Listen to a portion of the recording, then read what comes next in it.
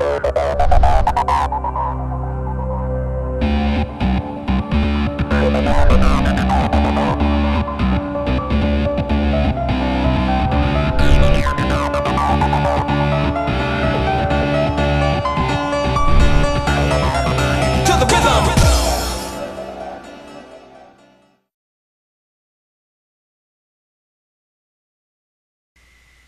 everybody and welcome back. Well, it's time for another Dummies Linux video in a series of Dummies Linux videos for 2012. Now these series of videos are designed for new folks coming over to Linux and or dual booting. So if you are interested in using a Linux-based operating system and are currently running Windows 7 and wanted to try something based on Linux and maybe dual boot, then you have come to the right place. But for this particular video here, I wanted to just take a quick look at Xubuntu. Now, Xubuntu is a lightweight Linux-based distribution designed for older computers. And older, I would say, 5, 6 years old, maybe something with less than a gigabyte of RAM and of course a single core processor. Now, of course, you can install this on a newer computer, desktop or laptop if you so choose to. But what I did here, I tested this on an old ThinkPad, let me see, I think it's a ThinkPad R40. Pretty much outdated laptop, but I use a machine like that to test operating systems that are designed specifically for that. Now what I have here is just a quickie video. Let me play the video with no sound and I will just do some voiceover. Okay, so this is the new Xubuntu 12.04. The final version should be out here, I think the 26th, 27th.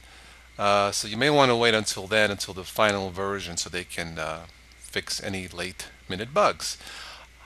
This here on the desktop, you can right click as you would in Windows 7 and you can go into a menu, submenu type of format, which is very easy to use.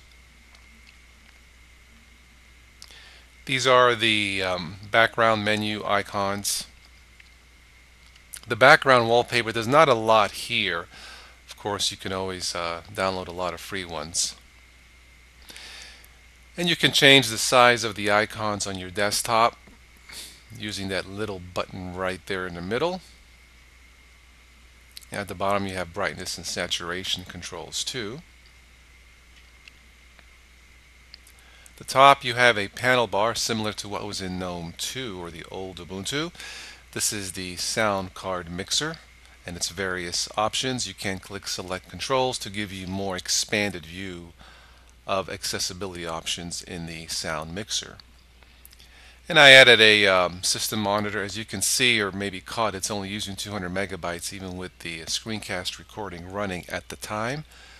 And the time and date. Again, very simple and easy.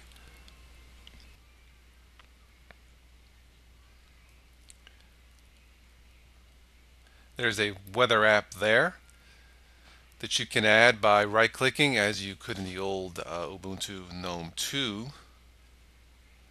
Add new items, you can search and add applets accordingly. Notice that at the bottom there is a docky type panel bar that comes installed by default in Xubuntu 12.04.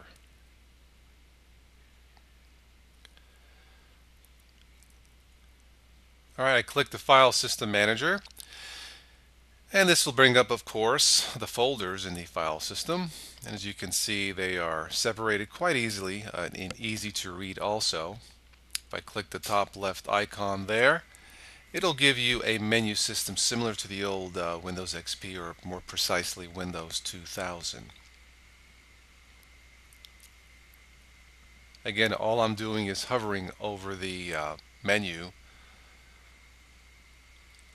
over each software over the menu, and it gives me the submenu.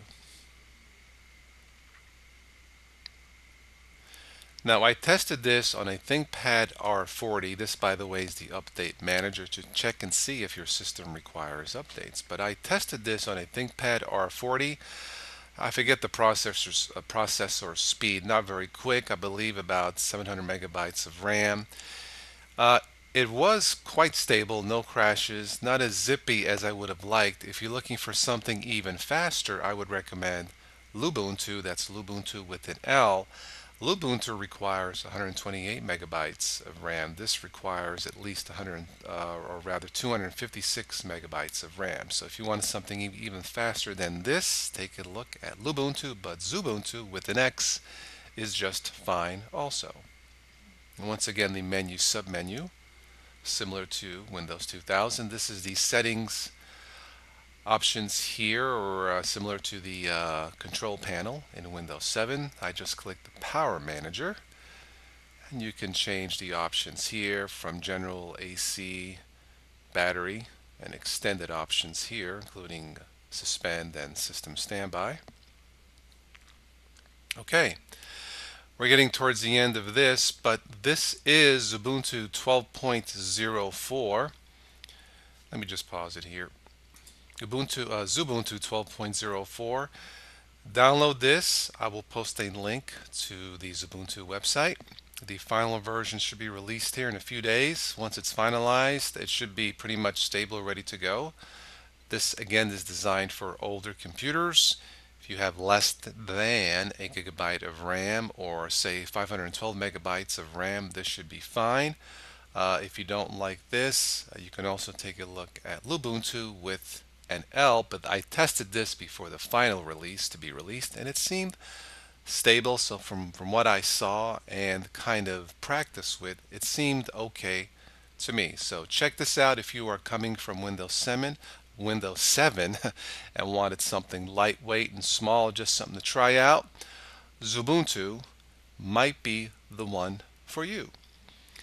All right, that's it for this edition of Total OS Today. Thank you for watching, and as always, I will catch you guys sometime in the future.